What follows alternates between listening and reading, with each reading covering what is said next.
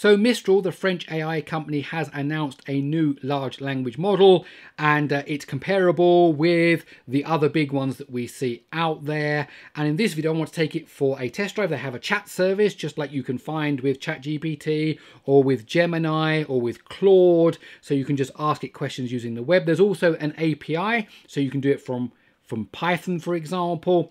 If you'd like to see a video about that, please do let me know in the comments below, and we'll see about accessing Mistral via Python. But in this video, I want to take it through some questions, asking it some logic questions, some maths questions, some programming questions to see how it does. So if you want to find out more, please let me explain. Okay, so here we are on the Mistral chat homepage. Nice logo there, and the traditional ask me something, ask me anything box. So the first question we're going to ask it is a logic question. So let's just cut and paste that in there. So 3 teams take part in a basketball tournament, list of teams. The winning team scores 3 points. I then give a list of who beat who. And the question is, which team won the tournaments? Let's go ahead and see what it makes of that. So based on the information provided, the Tigers won the tournament. Here's why.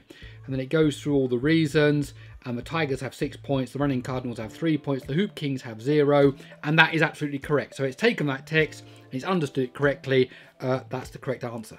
Okay, here should be a simple one for it. We just cut and paste a sentence about some objects that are on a shelf, and we're wondering what color is the bowl. So it's going to, the bowl is ocean blue, which is correct. So again, brilliant result there. Okay, now I'm going to ask it my favourite movie question. So what we do is we say there are 5 movies. Which one is the most similar to Star Wars Episode 4? The Princess Bride, The Father of the Bride, Trains, Planes and Automobiles, To Kill a Mockingbird and The Matrix. And there has been some controversy because some LLMs have said that actually The Princess Bride actually fits better into the pattern than The Matrix, because although it's not science fiction, the idea of the story and the plot in it is actually closer. Let's see what Mistral says.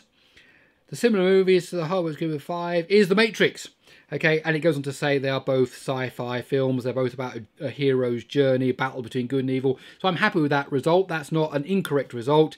It's just interesting to see the opinion, if we can use that word, the opinion that these LLMs give on that. So again, a good result there. And now my sports question. So we're dealing with soccer, so football, as we'd say over here in Europe. So is the following sentence plausible? Gary Lineker, that's a famous footballer, was deemed offside from his position in the changing rooms.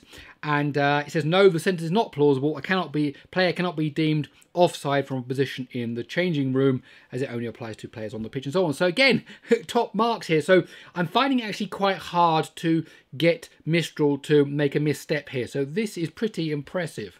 Okay, so the next test is to see how good it is at correcting English, both grammatical mistakes and spelling mistakes and typos. I suppose that would, if there's a difference between spelling mistake and typo, I don't know, but let's have a look. So I've got this text here. For example, if we look at it, South Africa's got 2 A's in it.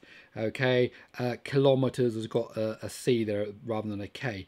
Nambia there's got that capital M. You know, I've got things like, and are a popular destination, and is a popular destination, and so on. So let's see whether it can correct that. The longest with its borders, the river spans kilometres with a C, correct, forming part of the international border, spelt, the river serves as a vital habitat and is a popular. Brilliant, so it's corrected that absolutely perfectly. Okay, so now we've got 4 more tests left. These are all to do with programming, 2 programming creation tests and 2 bug fixing tests. So this first one asks it to write a Python script.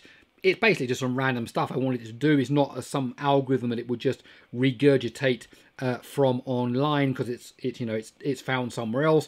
I'm asking it to do things that I think are pretty unique. Let's see whether it can do it. Okay, so here's the code, and looking at that code, that seems to be about right. Top marks there, not a problem. Maybe this next test would be a bit of a greater challenge. Write C code that can parse and evaluate a mathematical expression like 4 plus 5 in brackets and then multiply by 2 plus 1. So there's order of precedence here and all that kind of stuff. Let's see whether it can go ahead and do that. Here is C code to do that using the shunting yard algorithm. By the way, would you like a video about the shunting yard algorithm? That could be quite interesting. If you do, please let me know in the comments below, and maybe we'll have a look at that. So here's the code that it's got. Okay, looks pretty good. What we're going to do is we're going to cut and paste it in a moment into a C program and just try and run it. and make sure that it works okay. So it's compiled without any problem, and here's the code, and it basically does infix posted, and then the result is 9. It does get it right. Okay, last two tests. In this bit of code there is an overflow bug, and I'm asking it to find the overflow bug for me, and it's going here that it's larger than an int can hold for num1 and num2. That's correct. Let's see what the code it does. In this modified code, we cast num2 to long before adding it to num1. This ensures that the result of the addition will be at least as large as a long, which can hold much larger ranges than int. So it's forcing this part in here to be a long because you're adding an int to a long, even though the long's the second one, and then the whole thing's being cast below. So I think that will work. Yep, so good result.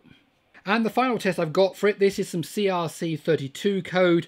Basically, it's code that I copied from a forum.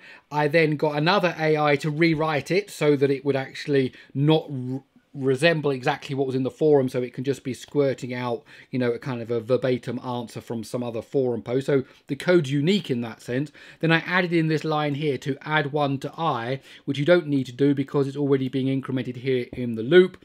I hope you know some C programming.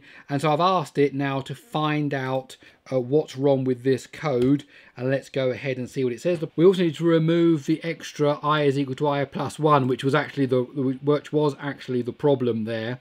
Okay, so again, I've cut and pasted the code, I've compiled it, it compiles okay, and that actually is the right answer. So it took out that I is equal to I plus 1 thing. That is the right answer. Okay, so there we have it. I hope you enjoyed this video. If you did, please do give it a thumbs up. And if you like these kind of videos, why not stick around by subscribing to the channel? Okay, that's it. I'll see you in the next one.